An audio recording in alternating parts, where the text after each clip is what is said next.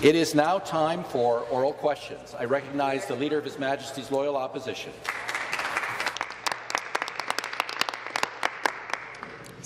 Speaker, my question is for the Premier.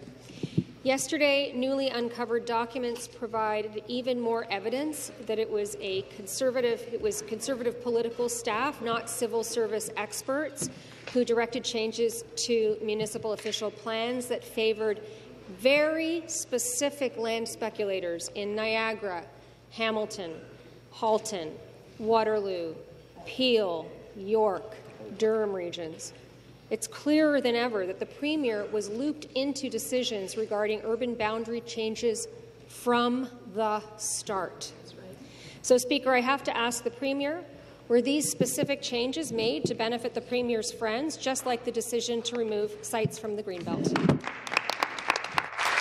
Minister of Municipal Affairs and Housing. Thank you, Speaker. Actually, last week when I reversed the official plans, I acknowledged that there was, in fact, too much involvement of political staff in those official plans, and that is why I removed or I revoked the official plans and went back to the original plans as submitted by the regions. The supplementary question. Speaker, it's very obvious that the Premier's office was more involved in all of these decisions than they've disclosed. As we start to dig, former Minister of Housing's Chief of Staff Ryan Amato didn't mince words. He directed senior ministry staff to, and I quote, keep their mouths shut about the changes. These revelations bring the Premier and the former minister's testimony to the Integrity Commissioner into question. So, Speaker, why is there such a discrepancy between the Premier's testimony to the Integrity Commissioner and what's revealed in these documents? Minister of Municipal Affairs and Housing. And Mr. Speaker, as I said at the news conference last week, I thought that there was too much involvement from political staff in the former minister's office, and that is why I repealed the changes that the province had made to those official plans and reinstated the official plans as submitted by the regions. I acknowledged that last week. At the same time, we're going to continue focusing, working with our partners, our municipal partners, to make sure that we get houses, shovels in the ground, and homes built for the people of the province of Ontario. The final supplementary. Just an accident, right? A one-off. No. Speaker, the Premier told the Integrity Commissioner that he had, quote, no recollection of meeting developer Sergio Mancha about removing his lands from the Greenbelt. The Premier repeated that just this morning. But the documents uncovered yesterday, they tell a very different story. In fact, they indicate that the Premier did meet with Mr. Mancha on September 20th, 2021, with the same Mr. Mancha, whose staff members said the Premier, quote, needs to stop calling. Speaker, I'm going to ask again, why is there such a discrepancy between what the Premier testified to the Integrity Commissioner and the revelations in these documents? Members will please take their seats. Minister of Municipal Affairs and Housing. Speaker, I said quite clearly, and I've answered it a number of times, that there was too much involvement from political staff in changes to the official plans, and that is why I repealed the changes that were made by the province in the official plans, and why I reinstated the official plans as submitted by those 12 municipalities. There was too much involvement. I repealed them. I'm working with municipalities to ascertain which of the changes they may support over the next 45 days, Speaker. But I have acknowledged right from the beginning there was too much input from political staff. We have a provincial policy statement, and that's what we should be guided by, and that's what we will continue to be guided by as we build 1.5 million homes, working with our municipal partners to get that job done. Thank you. Next question. Once again, the Leader of the Opposition. Ontarians are growing increasingly concerned that this government doesn't understand the gravity of the situation they're in. Back to the Premier. They're under a criminal RCMP investigation. Apparently, interviews are going to start this week. They've appointed a special prosecutor. The Integrity Commissioner and the Auditor General had to do comprehensive probes in order for the public to get a sense of the scale of this government's dirty deals. This goes so far beyond the Greenbelt. we've seen a clear pattern of preferential treatment benefiting the private interests of a select few landowners over and over and over again. So, Speaker, to the Premier, how can Ontarians trust this government when a mountain of evidence shows they're only in it for their friends? Members will please take their seats. Premier. Well, I'll tell the Leader of the Opposition why they can trust us. You can look at the economy, the 700,000 people that are working today that weren't working 5 years ago. Then you can look at the housing starts, record housing starts and rental starts over 30 years. We look at the infrastructure, building the highways and the roads and the bridges and the transit. We're spending $70 billion on transit, $30 billion on roads.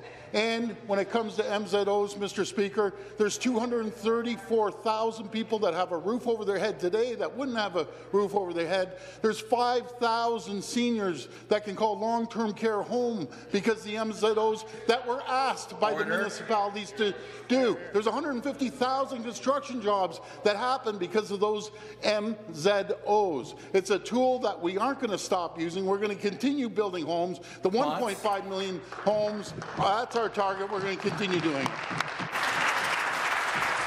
Supplementary question. That's his alibi? We have 7,000 pages of evidence, 7,000 pages of evidence, 7,000 more reasons that Ontarians have to question this government's integrity. Everything in there points to the Premier and his staff directing policy changes to favour specific speculators with ties to the Conservative Party. In one instance, in Hamilton, this government copied a developer's exact request into Hamilton's official plan, word for word. To the Premier, who runs this province? Is it the Premier, or has he outsourced the job to his speculator friends? Order. To reply, the Premier. Do you know who runs this province? The people of this province run it. The people that elected us with two massive majorities. I always say Parliament is supreme, and what is Parliament? Parliament is elected by the people. So the people are supreme. They tell us what they want. We ran on a very clear mandate: building homes, building roads, building highways, building long-term care homes, building hospitals. And the reason we have to do this, Mr. Speaker, because the Liberals for 15 years supported and propped it up by the NDP, destroyed this province, basically put it into bankruptcy, and we came in and saved the people and saved the province. The final supplementary. Speaker, this Premier and his minister testified under oath that they did not know about the changes to the Greenbelt until late October 2022. Yet now we have pages and pages of redactions due to cabinet confidentiality from September and early October. These redactions seriously call into question the accuracy of the Premier's testimony. We know that the Premier's former minister, Principal Secretary, Director of Housing Policy, all conveniently provided the Integrity Commissioner with the same incorrect dates when they were living it up in Vegas with the Greenbelt speculator. So, Speaker, to the Premier, why is the Premier's cabinet sitting on their hands while he is clearly giving preferential treatment to his insider friends? Minister of Municipal Affairs and Housing. Just the opposite, Speaker. We're not sitting on our hands. In fact, we are getting the job done across the province of Ontario. You know, she talks about municipal zoning, minister zoning orders. The Premier talked about it. Minister zoning orders will ensure that we have the largest long-term care home in the country built in Mississauga. You know what else it will mean? It'll mean the largest hospital in the country in Mississauga. So the Leader of the Opposition would like us to close down 600 beds for seniors. She'd like us to stop construction of the largest hospital in the country. She'd like us to put down the shovels on the social housing that is being built within the City of Toronto. She would like us to stop the subways that are being built. She would like us to stop the GO trains that are being built across the province of Ontario. And she would like us to stop building homes for people of the province of Ontario who have one dream, Speaker. The dream is to come to this province, or if you're already here, to get out of your parents' basement so that you can have the same dream as everybody else. We won't stop. We'll get question, once again, the Leader of the Opposition. Speaker, the jig is up. The jig is up. This should be a moment of very sober reflection for this government, and instead they're doubling down. This question is for the Premier. From official plans to the Greenbelt to MZOs, we have a chaotic and speculator-friendly process driven by the Premier and his political staff. When discussing the Cherrywood lands owned by Silvio de Gasparis, Mr. Amato is quoted in these FOI documents saying the government should just do what they asked for. At another point, Mr. Amato says the speculator is getting an, and I quote, unfrozen $3 billion asset. Whoa. On another point, he says the process needs to look, quote, as clean as possible. Speaker, if Ontarians can't trust this government's testimony under oath, why should anyone believe them at all? Members, please take their seats. Premier. Mr. Speaker, when it comes to the official plans, there's thousands and thousands and thousands of changes. This has been going on for decades, even when I was down at the municipality. And when I directed the Minister of Housing to pull those back, we're going to work hand in hand. And as sure as I'm standing here, Mr. Speaker, the municipalities are going to come back and they're going to ask for more changes, and God bless them for asking for changes, because that means we're going to be building homes. But you know what I find ironic, Mr. Speaker? No matter if it's the MZO or OPs or whatever, guess who shows up to all the announcements? The NDP shows up to the announcements, standing beside me when we're announcing a long-term care home. Order. It's happened numerous times, but I find it very ironic they vote against it, but they want to take the kudos when we actually get the long-term care homes built. Yep. Here is. Supplementary. Speaker, the Premier can't continue to claim ignorance about this. This is embarrassing. Yeah.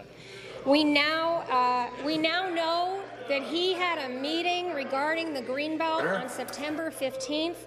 We have a note from October 13th saying that the decision on the York Region area is, quote, with the Premier's office right now, but, quote, the Premier doesn't understand it's in the Oak Ridges Moraine. In document after document, we have quotes like, they're bringing it to the PO, in conversation with PO. And PO, by the way, in case anybody doesn't already know, is the Premier's office. On October 26th, the minister wanted to rip off the Greenbelt Band-Aid and hope developers don't, and I quote, stab them in the back. Speaker, so back to the Premier. If this is how the Premier's office conducts business, when is the Premier going to come clean about his role in these shady backroom deals?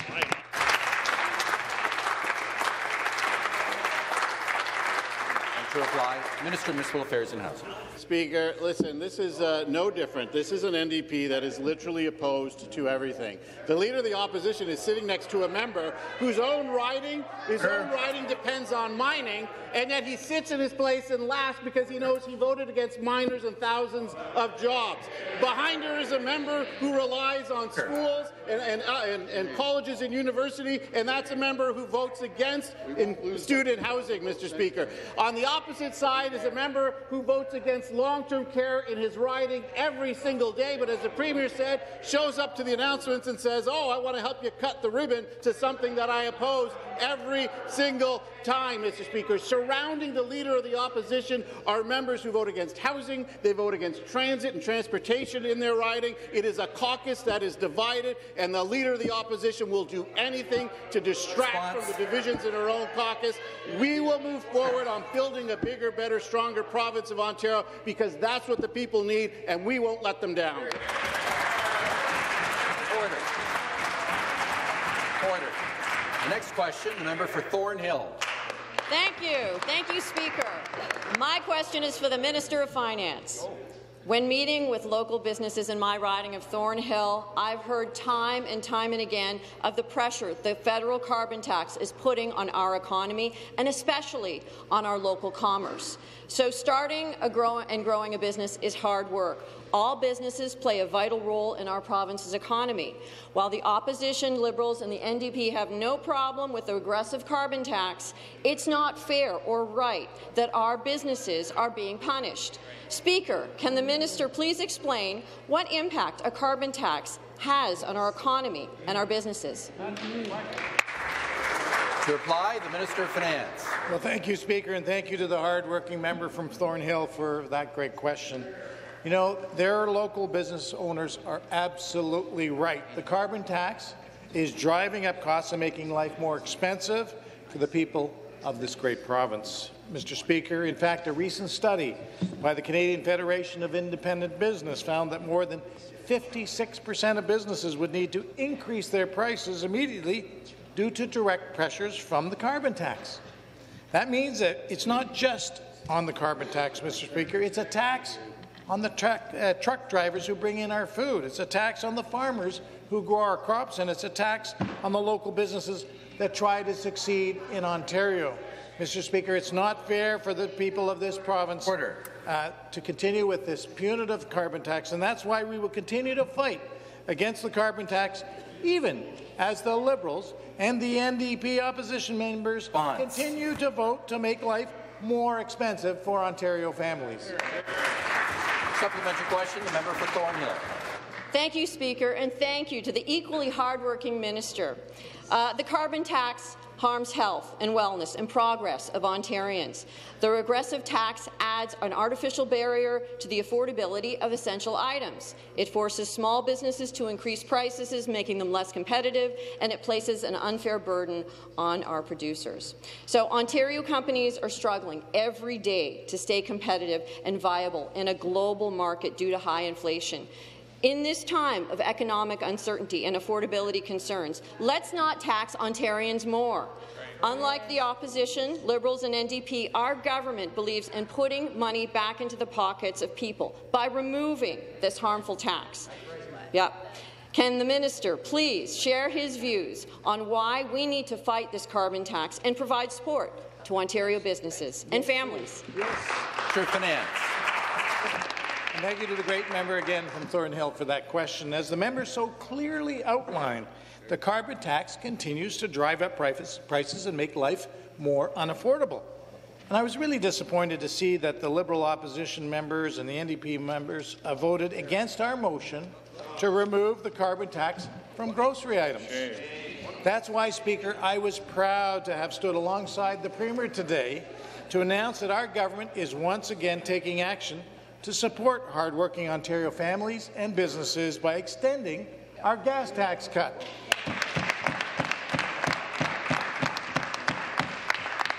If passed, Mr. Speaker, the 2023 Fall Economic Statement will extend the gas tax cut to June 30th, 2024, saving households an average of $260, Mr. Speaker. Response. And, Mr. Speaker, this is just one more cost-saving measure championed by our government, putting money back in the pockets of Ontario families at a time when they need it most. The next question, member for University Rosedale. Speaker, my question is to the Premier. According to FOI documents, at a meeting on October 13, 2022, staff discussed the removal of Gormley land from the Greenbelt. In a meeting note, Ryan Amato said the decision on the Gormley Greenbelt lands was with the Premier's office. I quote, Amato, Premier doesn't understand it's in the Oak Ridges Moraine, unquote. My question is to the Premier. Did you make the decision to remove these Gormley lands from the Greenbelt? Yes or no? Minister of Municipal Affairs and Housing. Speaker, Gormley lands were never removed from the Greenbelt. I know that quite well because it is in my riding. I actually begrudgingly campaigned in 2 elections to remove the Gormley lands from the Greenbelt because the town of Stouffville is having such a difficult time raising the funds needed with respect to unfunded liabilities with respect to infrastructure because it is entirely greenbelted, but the Premier on both occasions told me it's not happening and rejected that greenbelt expansion. The Supplementary question, the member for Waterloo. Thank you again to the Premier. At a subsequent meeting on October 21st, 2022, Ministry staff met to discuss outstanding issues related to certain Greenbelt properties. These properties included the Gormley Greenbelt lands in York Region. According to the meeting note, Ryan Amato said, and I quote, "They're bringing it to the Premier's office." 2 weeks later, these Greenbelt lands were designated for development in the Ministry's amendments to the York Region's official plan. They got what they wanted. The Premier previously claimed he was not made aware of the changes to the Greenbelt prior to the Cabinet briefing on October 27th. We all remember this very well. Would the Premier, out of respect for the people of Ontario, like to correct his record?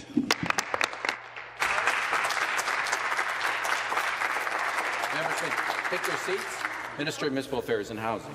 Again, Mr. Speaker, the Gormley lands were not included. Question, the member for Brantford Brant. Thank you, Speaker. My question is for the Minister of Indigenous Affairs and Northern Development. The carbon tax is making everything more expensive for all of Ontarians, and especially those in Northern Ontario. The reality is that because of northern geography, the cost of transporting goods is already much higher than it would be in any other part of the province.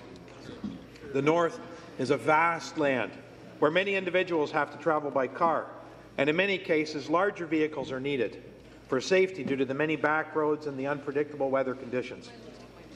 The carbon tax is negatively impacting people in these communities as they are hit hardest at the gas pumps and in their grocery stores.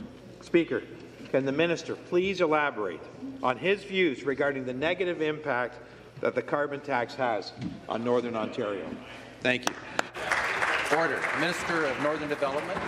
Mr. Speaker, because he's proud to stand with two leaders, Prime Minister Harper and Premier Ford, who've taken a hardline stance against the carbon tax. Mr. Speaker, there's no place in this province where that cost has had a greater burden.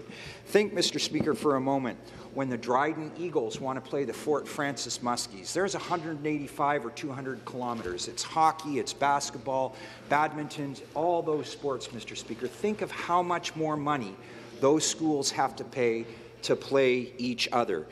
Gas, Mr. Speaker, is already more expensive up in Northern Ontario. That 14 cents a litre is a big hit.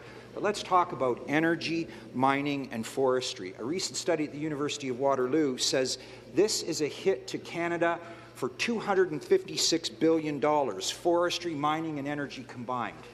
As one of the largest producers in those three spaces or users, Ontario is exposed in three of its primary drivers for our economy, Mr. Speaker. It's time to scrap this tax. The supplementary question. Thank you. Thank you, Speaker, and thank you, Minister. The carbon tax is, in essence, a tax on everything. Your groceries, your gas, heating your home, and so much more. It's not right that individuals and families in northern communities are negatively impacted because of this regressive tax. And you know what, Speaker? Instead of supporting Northern Ontario, the previous Liberal government, supported by the NDP, spent more time insulting this region, calling it no man's land. Unlike other parts of our province, the North faces unique barriers regarding fuel costs that need to be understood and respected. The opposition, Liberals and NDP, downplaying the carbon tax's impact on Northern Ontario is disrespectful to all of its residents. Speaker, can the minister please elaborate on the detrimental effects that the carbon tax is having on the people, communities and businesses of the North? Thank you. Minister of Northern Development, Minister of Indigenous Affairs. Sure. With all due respect, it isn't just the fact that they downplayed it. They voted in favour of this carbon tax. That's a matter of record in this legislature and in Ottawa, Mr. Speaker. And no place could this be on higher profile than the isolated communities in Northern Ontario. Now, this government understood that. We put a reduction in fuel costs into the isolated communities in the last legislative session. The member from Keewatin, how did he vote against that, colleagues? These are carrying people and goods to his isolated communities. He voted against it, Mr. Speaker, as did his other colleagues who have isolated communities in their ridings. Mr. Speaker, they already have some of the highest costs for groceries, goods, and importantly, diesel fuel for the last remaining communities in Northern Ontario who deserve an electricity corridor. I know the Minister of Energy is listening hard to that, Mr. Speaker. This carbon tax is very expensive for our isolated communities. It's time to scrap the tax. Next question, member for Hamilton West and Castor Dundas. My question to the Premier. According to FOI documents released yesterday, in an email dated November 4th, the day the Greenbelt changes were announced, Ryan Amato asked ministry staff for a map to make sure that Greenbelt land in Nobleton could be developed. This land was not technically removed from the Greenbelt, but development was enabled through the ministry's changes to York Region's official plan, also announced on November 4th. Mr. Amato wrote, and I quote, "P.O., Premier's office, asked me for a picture to make sure it's captured." So, why was the Premier's office so interested in these Nobleton Greenbelt lands? Minister of Municipal Affairs and Housing. To the best of my understanding, the Nobleton Greenbelt lands were not rezoned for housing. Supplementary question. The member back to the Niagara Centre. These Greenbelt lands appear to correspond to lands owned by Flato Developments, owned by the Premier's friend, Shakir Ramtula. The Integrity Commissioner's report described how Ryan Amato decided to open these Greenbelt lands for development using changes to York's official plan, rather than changes to the Greenbelt boundaries. Through you, Speaker, did the Premier or any of his staff direct Mr. Amato with respect to Flato's Greenbelt lands in Nobleton, yes or no? Minister of Municipal Affairs and Housing. Again, no changes were made to these lands, Mr. Speaker. The next question, the member for Kingston and the Islands. Mr. Speaker, yesterday a Freedom of Information document gave us a glimpse into the $8.3 billion Greenbelt and urban boundary scandal. We learned that the Premier's office, on or before October 26, 2022, was worried about the public reaction to Greenbelt removals. Staff notes recorded that the minister wanted to, quote, "rip the Band-Aid off, but the PO doesn't want that. He wants safeguards," end quote. While the Premier's office seems to have known what was going on in October last year or before, the Premier himself says he didn't know anything until that November. If the former housing minister resigned because he didn't know what was going on in his office and his head was in the sand, will the Premier step down for the same thing? Mr. Speaker, what did the Premier know and when did he know it? Minister of Municipal Affairs and Housing. Thank you very much, Mr. Speaker. I think both the Integrity Commissioner and the Auditor General were very clear that the Premier had no role in that. At the opposite time, though, Mr. Speaker, the Premier has been very clear that we have to continue on our goal of building 1.5 million homes for the people of the province of Ontario. It is no secret that when we took over government in 2018, we were faced with a province that had crippling debt, crippling taxes, crippling red tape. We are in a housing crisis because of the obstacles that the Liberals, supported by the NDP, had put in the way of building homes. Now, we've started to release all of that, Mr. Speaker. What we're doing with our housing supply action plans is working. We have the highest amount of purpose-built rental starts in over 30 years, Mr. Speaker, and the same great news for new home starts. Listen, we're not going to stop working to get kids out of their basement apartments and into their first homes. That is our job, and we will get it done for them. Supplementary question. Supplementary question. Sorry. Mr. Speaker, on October 31st, 2018, the Premier stood in this House and said, quote, "We have the most ethical, most transparent, most accountable caucus, not just cabinet, but caucus I've ever seen in politics. They make sure they don't make the backroom deals that we've seen in other governments," end quote. So, Mr. Speaker, does the Premier consider his team's actions on the Greenbelt over the last couple of years ethical? Minister of Municipal Affairs and Housing. Speaker, you know what we're doing in this side of the House and the Conservative majority in that side of the House? We're rebuilding a province that under 15 years of Liberal government, supported by the NDP, was literally decimated. Now they finally started to come around to understand just how bad a government they were. When we brought a motion forward on the carbon tax, you'll remember this, Speaker, we have said since day one the carbon tax would kill the economy, that it would cost every single Ontarian far too much, Mr. Speaker. They disagreed with it. This Premier brought the federal government to court to stop that tax. Now we've finally seen a split in the Liberal Party, Mr. Speaker. Half of them want to continue the tax. The others want to kill the tax, Mr. Speaker. They know that we're on the right page. We will not stop ensuring that we reverse everything that Liberal government did, cutting taxes, reducing red tape, building more homes for the people of the province of Ontario. They were incredible failures. We'll get the job. The next question, the member for Burlington. Speaker, my question is to the Associate Minister of Transportation. Since the implementation of the carbon tax, the people of Ontario have been paying more and more every single day for food, for services, and for transportation. They've been forced to pay much more to fuel their cars. The carbon tax is making life more expensive for millions of people in Ontario. While our government showed much-needed leadership and reduced the gasoline tax, the federal government did not. Instead, they increased fuel and gasoline costs by 14 cents, forcing individuals and families to pay more at the pumps because of this regressive tax. Doing so hurts our drivers and negatively impacts our economy. Speaker, can the Associate Minister please explain the negative impact of the carbon tax and what our government is doing to mitigate this unfair policy? The Associate Minister of Transportation. Speaker, the member from Burlington is correct, and thank you for her advocacy and the great job that she is doing. The federal carbon tax is draining the pockets of hard-working drivers. It hurts workers who want to drive to the office and get back home. It's unfair for truckers who transport critical goods across our province, Mr. Speaker. That is why I'm proud that our government opposed this harmful carbon tax. And unfortunately, Mr. Speaker, the Liberal NDP had no problem supporting this tax, all while saying no to any of the measures our government is bringing to provide financial relief to Ontarians. Mr. Speaker, let's not forget that they said no to our government's fantastic removal of tolls on Highway 12 and Highway 18, Mr. Speaker. By removing these tolls, the average commuters can save $300 on the 418 and $150 on the 412 every month, Mr. Speaker. Unlike Liberals and NDP and their carbon tax, our government is making life more affordable. Thank you.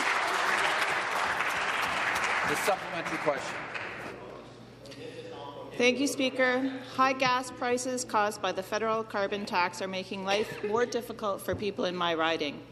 The federal government has increased the carbon tax on gasoline 5 times so far, and they are planning another 7 increases by 2030. This is wrong and unfair and will hurt many hardworking individuals and families who are already struggling. Cancelling the carbon tax will save money at the pumps for our drivers by putting more money back in their pockets. Individuals and families are looking to our government to help during these challenging times to provide support so that life is more affordable. Speaker, can the Associate Minister please explain how removing the carbon tax will make life easier for Ontarians and how our government is making everyday life more affordable for drivers in our province? Stop the clock. Stop the clock. We're in the midst of question period. The member for Waterloo and the Government House Leader, if they wish to have a conversation, could perhaps do so outside the chamber, if they wish. Restart the clock. The Associate Minister of Transportation. Speaker, removing the carbon tax would be a long overdue victory for drivers in this province. The hard-working people of Ontario would no longer be overburdened when paying for gas, food, transit and other everyday essentials. In the meantime, Mr. Speaker, we are finding concrete ways to fight against the negative impacts of the federal carbon tax by putting more money back into people's pocket, Mr. Speaker. That is why I'm proud, under the leadership of Premier Ford, our government eliminated the license plate renewal fees. In fact, it's because of our work on this policy alone that over $2.2 billion went directly back into the pockets of over 7 million hard-working Ontarians, Mr. Speaker. Mr. Speaker, we are fighting the federal carbon tax that opposition, Liberals and NDP continue to support. Our government will continue to put more money back into people's pocket, Mr. Speaker. Response. It's time to scrap the tax. Thank you. Next, the member for Toronto St. Paul's. Thanks, Speaker. Good morning. My question's to the Premier. Can you shut so I can speak? Thanks. My question is to... Order. Stop the clock. So I'm going to remind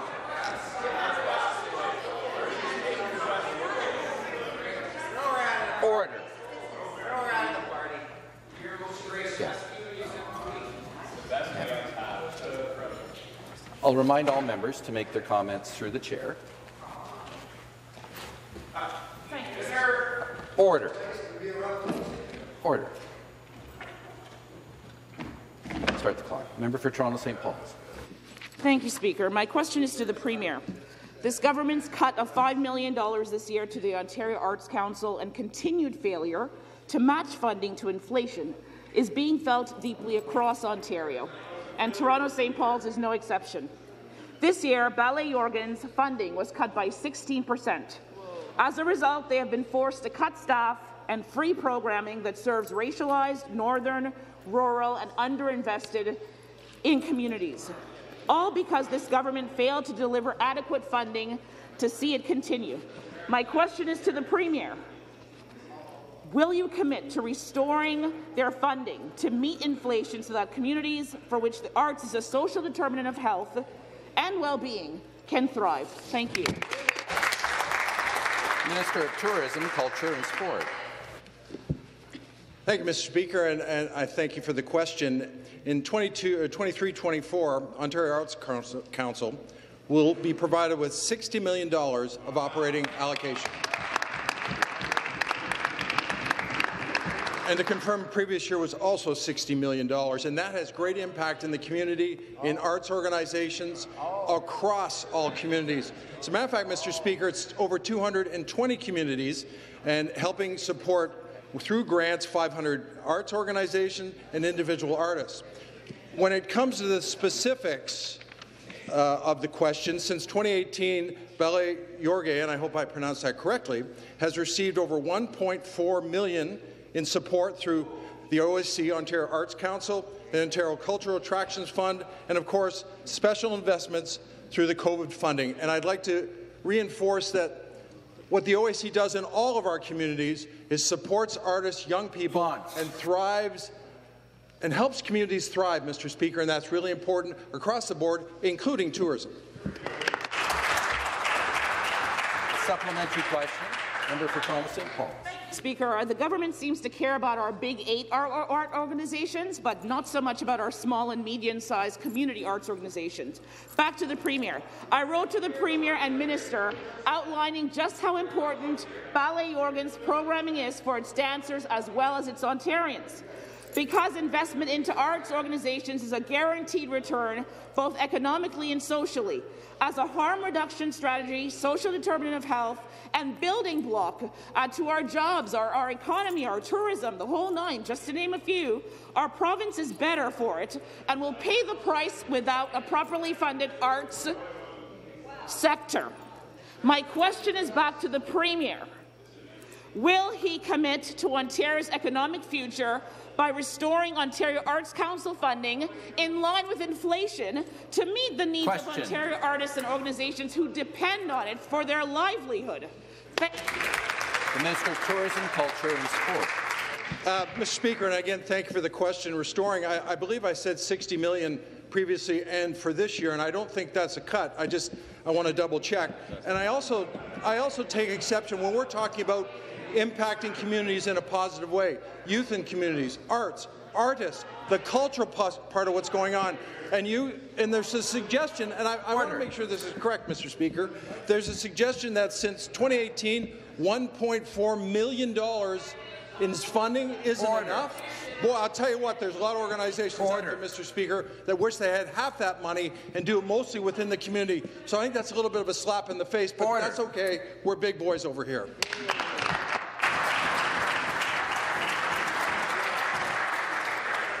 Order. Stop the clock. Stop the clock. The House will come to order.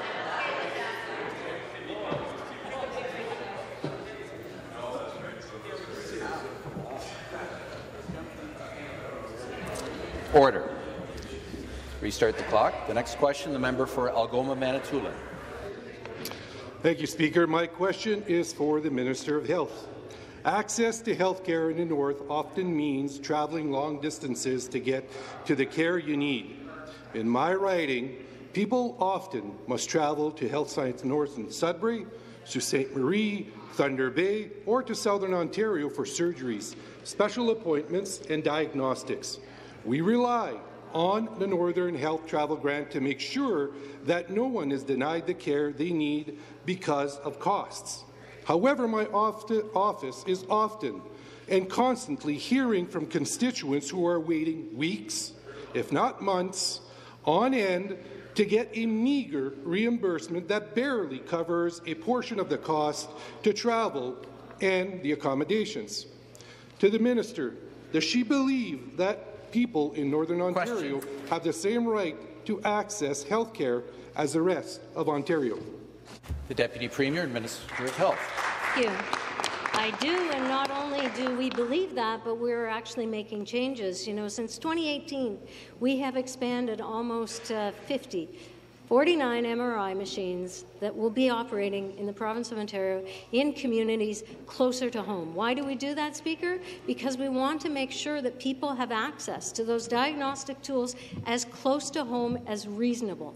And specifically speaking on the Northern Health Travel Grant, we now have 95% of individuals who submit for a travel grant get that reimbursement within 30 business days. We have made changes that make improvements, and we will continue to do that because we have a plan and it is working. Supplementary question. Again, to the Minister of Health. The fact of the matter is that Northern Health Travel Grant is failing to address health inequities in Northern Ontario, and this government is content to sit on the sideline while it does. A constituent in my riding, Heather Wilson from Espanola, must travel to Toronto for medical treatment regularly. She wrote to my office last spring saying, I have had to navigate the Northern Ontario Travel Grant system, the outdated system of printing off the forms, getting the referring doctor and the referred doctor to fill out these forms, and then mailing it in and waiting for reimbursements of costs seem archaic to me. Northerners have the right to the same resources in a prompt manner, and the current Northern Health Travel Grant does not do this for Northern Ontario residents. Will the minister support and pass my bill to improve the Northern Health Travel Grant so that it finally works for Northerners? Minister of Health. As I said, in fact, we have made improvements. One, of course, is allowing auto deposits so that constituents can access and get that money back. But I want to talk about the expansions that have happened in Northern Ontario. You know, whether it's returning the Ontario Northland for the first time and allowing having your constituents and others access, whether it is a brand new hospital that I had the opportunity to visit and talk to the Winnebago hospital leadership to make sure we are making those investments in Northern Ontario, whether it is an expansion of a community health team in the members' own riding that we did this summer. We are making sure that individuals in Northern Ontario, rural Ontario, all across Ontario have better access to health care closer to home. Thank you. Next question, the member for Carleton. Mr. Speaker, my question is for the Associate Minister of Small Business. The carbon tax raises the price on everything, especially for small businesses like those in my riding of Carleton and across the province who have no choice but to either absorb the loss or pass on the cost to customers. Business owners, especially restaurateurs, are the heartbeat of communities across Ontario and are the backbone of our economic engine. They are rightfully concerned about the financial impact that the federal carbon tax continues to have on their bottom line. Unfortunately, the opposition Liberals and NDP continue to ignore and disrespect small businesses' concerns about the impact this regressive tax has on them. Speaker, through you, can the Associate Minister please share what she has heard from small business owners and entrepreneurs regarding the impact that the carbon tax is having? Thank you. The Associate Minister for Small Business. Thank you, Speaker. I want to thank the great member from Carleton for her great work in the riding and for the question. Speaker, just yesterday I met with Restaurants Canada to discuss the continued economic recovery of the food service industry. They made it unequivocally clear that owners are facing hardship over the federal carbon tax. For years, the NDP and the Liberals failed to stand up in this House and recognise what their constituents had been saying all along, Speaker, that from the farm to the table, the carbon tax was a disaster for small businesses in our province. Speaker, restaurants and small business owners cannot simply pass these unnecessary costs on to consumers, forcing them to cut staff instead. Meanwhile, the federal government turns a blind eye to their struggles. Speaker, this tax is the difference between doors open and doors closed. Response. We demand better than empty words from those who champion this joint Liberal NDP tax grab. Thank you. Supplementary question, back to the member for Carleton. Mr. Speaker, and thank you to the Minister. As we all know, small businesses are the backbone of our local economy, especially in my riding of Carleton. However, many local businesses are already feeling financial pressure due to higher costs associated with inflation and ongoing supply chain challenges. I often speak with business owners who are concerned about the impact that the carbon tax is having on their business operations. Many of these owners are still struggling to recover, and they worry about the impact increasing carbon taxes will have on their ability to continue operating. The opposition Liberals and NDP need to hear their concerns and support our small business owners by opposing this regressive and harmful tax. Speaker, through you, can the Minister please share what impact the federal carbon tax increases have had on small businesses in our province? Thank you. The Associate Minister for Small Business. Thank you, Speaker, and again to the member from Carleton who works extremely hard for her small businesses in her riding. Speaker, yesterday I also had the pleasure of speaking to representatives from the Canadian Federation of Independent Business. They expressed to me that while our small businesses pay close to half the billions collected in carbon taxes each year, only a tiny fraction of that money comes back their way.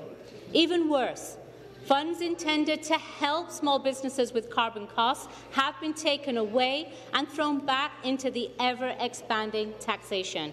All the while, the opposition parties have cheered on these policies without care for how hard they hit family businesses and people working from paycheck to paycheck.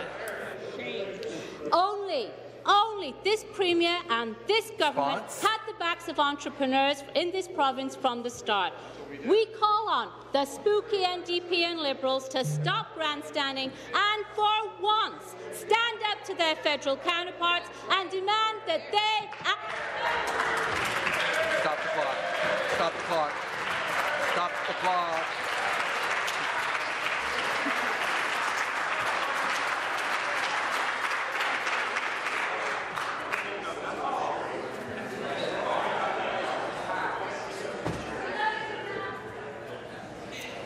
If it wasn't Halloween, that remark might not have been acceptable. Start the clock. The next question, member for Kiiwetinoong. Miigwech Speaker, good morning. My question is to the Premier.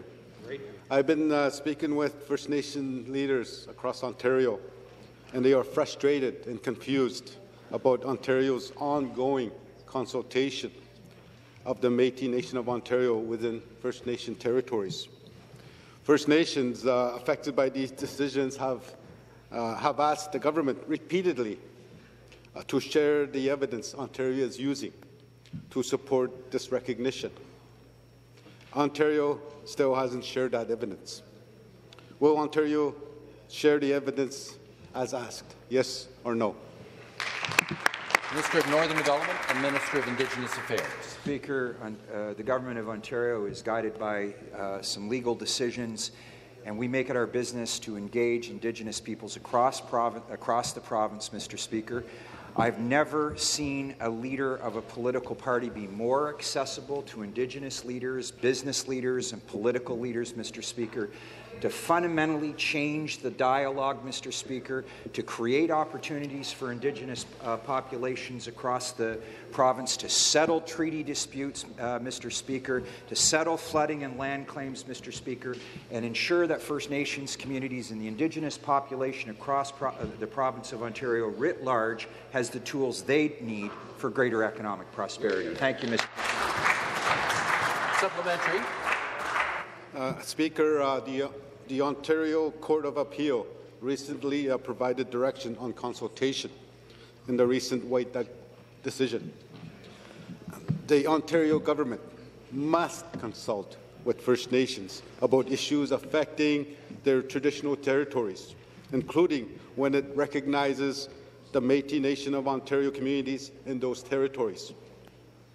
Will this government follow this decision, yes or no?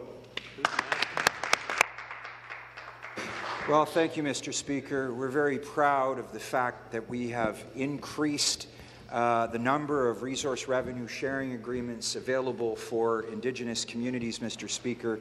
It's just another example of how we endeavour to ensure that First Nations communities have the economic tools that they need, Mr. Speaker, to engage in a resource-based economy in Northern Ontario, Mr. Speaker, and as an addition to that, to complement it, if you will, to be involved in the sustainable, responsible development in forestry and in mining. These are game changers in Northern Ontario, Mr. Speaker. We will always live up to the standard of a duty to consult, and we make it our business to ensure that First Nations communities across this province, Mr. Speaker, play an important and equitable role in all of the economic opportunities available now and in the future of this great province. Thank you, Mr. Speaker. The next question, the member for Scarborough-Agincourt. Thank you, Mr. Speaker. My question is to the elder statesman of Scarborough and the Minister for Seniors and Accessibility. Across our province, many seniors are currently struggling to stretch their incomes. The cost of food, as well as everyday goods and services, keep rising. For seniors with limited incomes, the carbon tax is creating even more difficulty and hardship. It is not right or fair that seniors should have to be worried about the extra burden that the carbon tax is placing on them. Unlike the opposition Liberals and NDP, who support the carbon tax, our government is focused on making life more affordable for our seniors. Speaker, can the Minister please explain what impact the carbon tax is having on seniors in our province? Minister responsible for seniors and accessibility. Thank you, Mr. Speaker. Thank you to hard-working member for the important question. The federal government's carbon tax is a worry for our seniors. Every product we have in Ontario is affected by the carbon tax. Seniors across Ontario are very concerned that taxes will keep going up and life will be harder for them. Seniors should not have to struggle to pay high costs for food, heating, and the things they need. Our government is working for Ontario seniors so they can live comfortably and with dignity. That is why our government opposes the federal carbon tax. Great answer.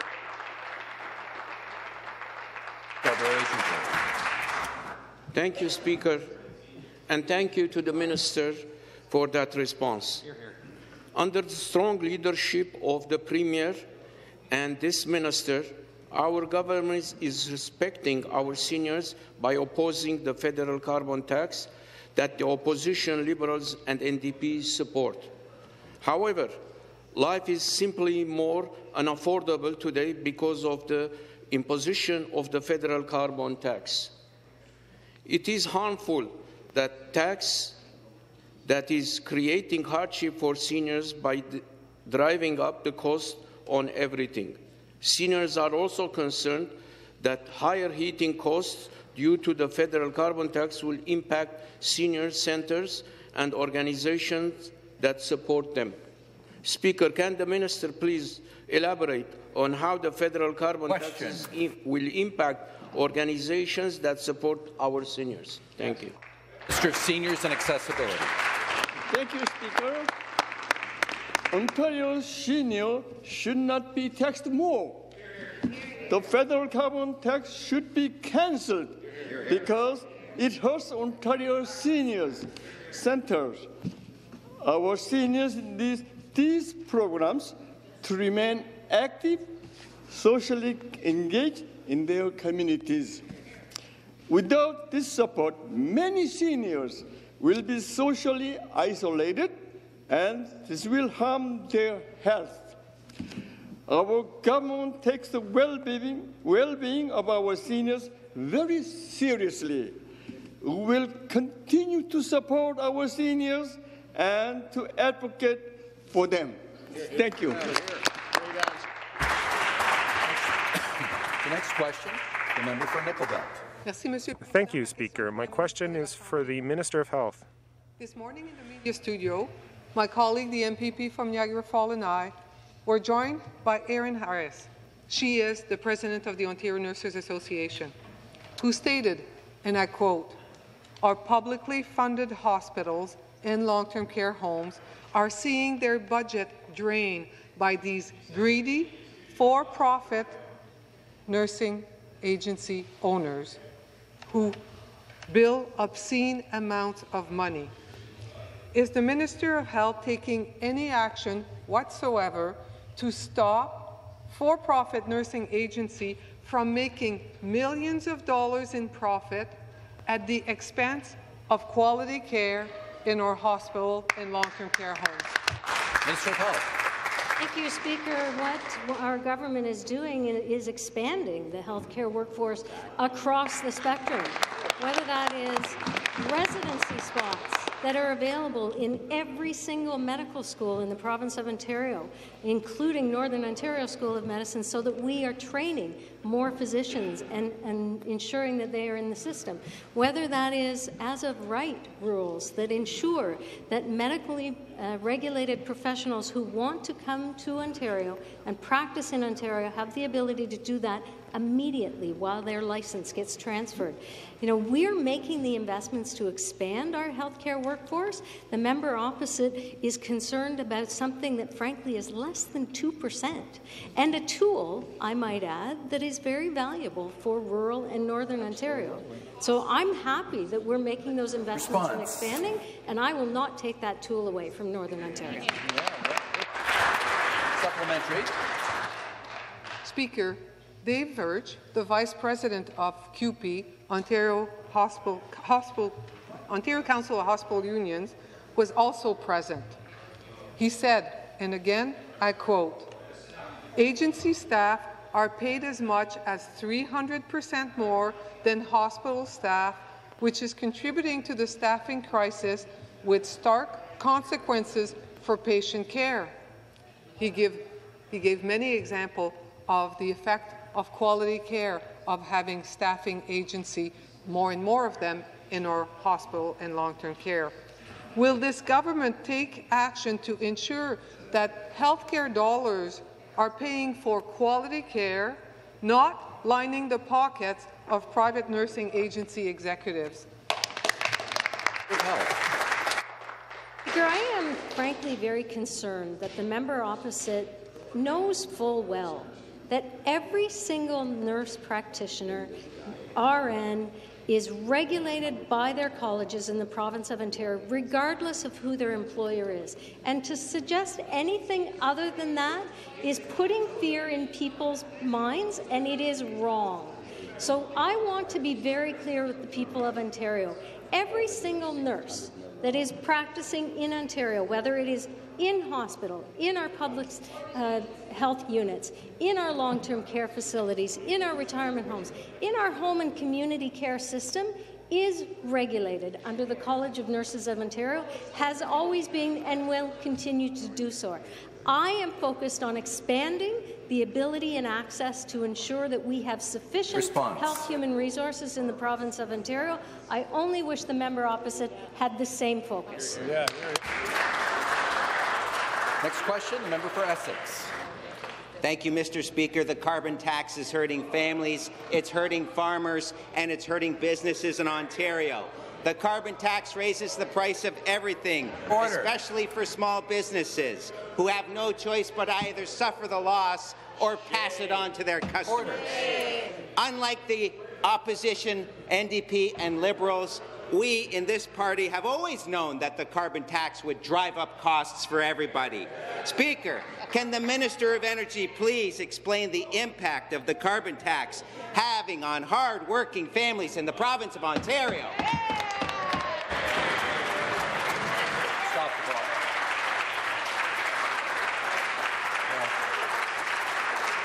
Restart the clock. Minister of Energy. Yeah, great question from the member from Essex who's standing up for his residents down in southwestern Ontario. Absolutely. We've heard from all of our members and our ministers today on just what an impact the carbon tax is having on constituents in their communities and small businesses in their communities. Mr. Speaker, the President of the Treasury Board and I were talking earlier this morning about a request from Dalhousie University to ask the Bank of Canada to take a look at just how much impact the increased carbon tax was having on the rate of inflation across the country, Mr. Speaker. And they revised their numbers, and the figure is a staggering 0.6%, Mr. Speaker. And when considering the compounding impact of the carbon tax, the Bank of Canada now contends that it contributes a whopping 16%, Mr. Speaker, to the rate of inflation. The federal government has to wake up.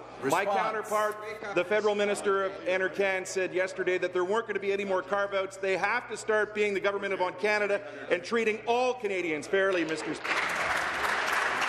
The supplementary question.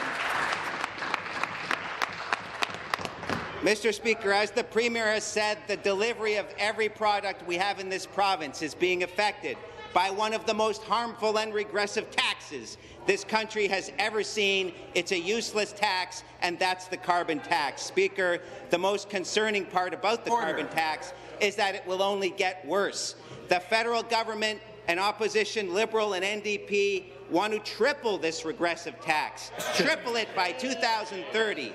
I absolutely agree with the Premier's concerns about this tax, because while our government has remained laser-focused on lowering costs, the carbon tax is working against us. Can the minister please share his views on the negative impact the carbon tax is having on so many Ontarians? Minister of Energy. Thanks again to the member from Essex. You know, the federal government is digging in on the carbon tax, as a matter of fact, Mr. Speaker, at a time when affordability is the key issue at the door. We go door to door and we talk to our constituents all the time. And the biggest thing they're talking to us about is just how unaffordable it is to live in this country these days. Our province has done everything we can. We've removed the stickers for license plate fees. We've got rid of the tolls. We're lowering the price of gas by 10 cents a litre. So many different programs to make life more affordable for the people of Ontario, but the federal government keeps digging in. And then they announce a break for Atlantic Canada, Mr. Speaker, but they are the government of Canada. I have some advice for them. If they don't make a change and provide the same carve-out for the people all across Canada, including in Ontario, they're going to end up like this bunch did, like Kathleen Wynne and the Liberals did, Mr. Speaker. They'll lose party status on Parliament Hill.